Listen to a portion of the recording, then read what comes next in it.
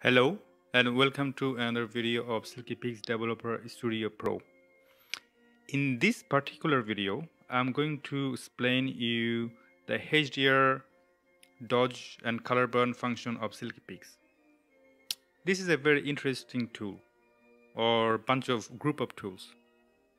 I have seen in many forums that people asking questions about these particular tools and what they do, why there are too many of them. In Silkypix Developer, you have many ways to control your exposure. You have a normal exposure or luminance slider. Obviously you can go back and forth just like any other traditional way. If you're using a Studio Pro version, you also have individual shadow and highlight controls. You also have here, excuse me, not this one, you have highlight controllers where you can control your chroma, saturation and luminance restoration. I'll get to that later. And finally, you have a set of 6 different control right there. Now this gets really confusing. Ideally you want to make sure that you take photograph well exposed in camera, so that you don't really need to play around and waste too much time understanding what they do. But if you are like me, where you have a situation with a really dark foreground and really bright background, and you had no choice and you had no time to take a few photographs to make a HDR so that you can post-process in future and make sure everything is balanced, then these tools can come in handy. Right now I have this photograph. I was on the top of the mountain in Lucerne, Mount Pilatus, and I didn't have time to take few photographs at the same time so that I can make a HDR in future. So I had time to take one photo, and this is what I did. And guess what? I have a dark foreground and a very bright sun. What can I do, and how can I use Silkypix to recover all the details? The photo is not really bad as it is, but I like to have a bit more well balanced. I like to recover my shadow. And if you like me and you have the shadow and highlight control, I would use the shadow and highlight control and then move on, and maybe a little bit of exposure. But let's try with one at a time. The dodge and color burn, if I do that and move the slider all the way to the 50, look what it did. Also, while I'm changing the sliders, pay good attention to our histogram and see what it does. As you can tell, it tried to recover some highlight and tried to recover some shadow. So dodge and color burn, where you recover your shadow and you recover your highlights as well. Now let's go with the dodge. What dodge does, let's go back and pull it back up. It only affected shadow. It did not touch at all or the highlight areas. Let's give it another go. We go back, look this section, pay attention to the first half and the last half. We go back up. As you can tell, it recovers some quite decent amount of shadow. If you are happy with it, only thing you have to do is to make sure that your highlights are down so that it's not clipping, which I don't think is possible because sun is the most strongest source of light here. We get to it a little bit later. So we established that dodge and burn recover shadow and highlight. Dodge, recover shadow. Now color burn, what it does, you go back completely all the way back, pay attention to the histogram, put the slider up to the 50%. It tried to recover some highlight. Pay another attention around the sun right there. Now we go back down, have a good look, pull it back up. No change in the shadow area, significant change around the sun. You have established your sun. Now you can add some shadow and you have pretty decent and well balanced photograph right there now.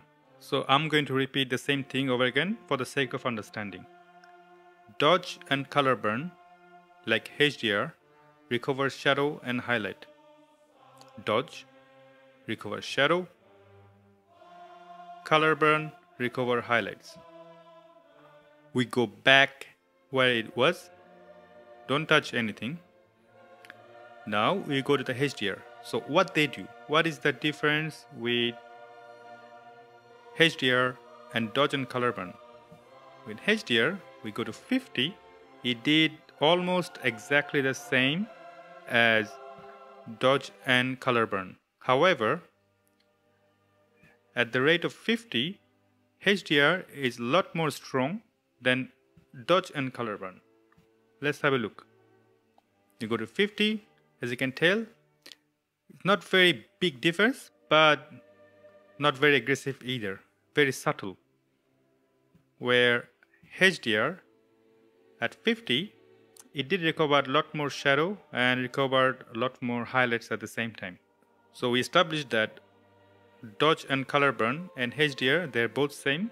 HDR bit more strong, right? We go back. We try dodge HDR now. Go to 50. It added shadow. I'm going to let my photograph render a little bit. Pay attention to the histogram. Go back to 50. We see the shadow is been recovered quite a little bit and did a very good job. I'm pleasantly surprised. Now we compare that with the dodge as it is. See, not much of a difference. Slight change into the green area, but there is no significant difference between those two. Now, we established dodge HDR recovers shadow. Just like dodge itself, they both do the same job. Does not give you the same result. There is always a minor difference between those two. And those differences will vary photograph to photograph. So you have to do a little bit of trial and error. Now, Colorburn HDR, what this does, I'm going to go back to 0, let my photo render, pay good attention to the histogram. Colorburn, we're going to the 50, have a good look around the sun. As you can tell, I'm going to go back to the 0, histogram, going to 50. Take a look at the histogram. Take a look around the sun. It tried to recover a good amount of highlights from the sun area. But obviously, it's not always easy when your camera facing the sun directly. It actually gives you a very dramatic effect. But make sure don't do any over edit and don't try to make your sun looks weird. And as you can tell, around the sun there is a circle. So it tried to recover as much as it can to the center. You see? So I'm going to repeat from the very beginning. I know that I have been repeating, but this is the last time I'm going to repeat, I promise. Dodge and Colorburn HDR, they are both same. They both recover shadow and highlight. Dodge and dodge HDR recover shadow. Colorburn HDR recover highlights. They both all give the same result. There is always just a minor difference. In the last part of this video, what I'm going to show you what difference between Colorburn HDR and Colorburn, because in this particular software you most likely have to recover your shadow and highlights. So let's focus on highlight first. We're going to turn on the highlight warning. As you can tell, it's showing the lightest part to the darkest part. So what effect it does? So if we go back to the Colorburn, as you can tell, we reduced a significant amount of highlights from here, but dark remained dark. Around the dark area, there is a quite good recovery. Back, they got bigger, stronger. 50, they got smaller. So you can see the effect by these graphics. This is a brilliant tool. That's why I like it. Now, what difference it is between the Colorburn and the Colorburn HDR? We're going to click the Colorburn HDR right now. What it does? Let's see. As you can tell, interestingly enough, there is a big change around the sun. However, here it did not change much. Now, what is going on? why there is a significant reduction on the highlights there where is job supposed to be done, but the rest remain the same. Don't they supposed to do the same job? Yes, they do. The color burn starts from the light part all the way to the strongest part of the highlight. They follow that direction. Where Colorburn Hdr, it attacks the strongest part first and move backward. Let me show you again. Take a look. Did you see that? Now we are in 100%. There is no problem with the sun anymore, but they remain same. So the Colorburn Hdr actually attack directly to the strongest part of your highlight. It literally attack for the strongest one, where the color burn at 100%. The effect is not that strong. It's attacking from all the way there to the sun. So again, Colorburn Hdr, Colorburn, they both do the same job, but the HDR section, they are lot more stronger than their first three siblings. Do you have to use both of them, all of them? No.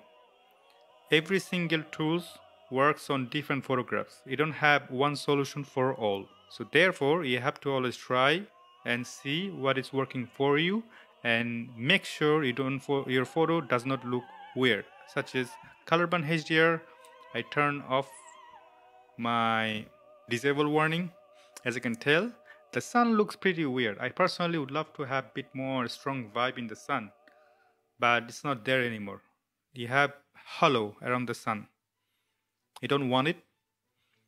Again, each photo for their own. You have to always try for yourself and see what is working for you. But at least you know what all these tools does. I hope this video has been helpful.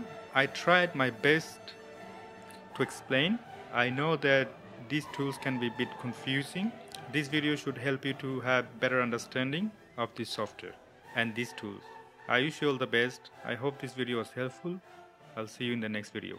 Have a wonderful day. Bye bye.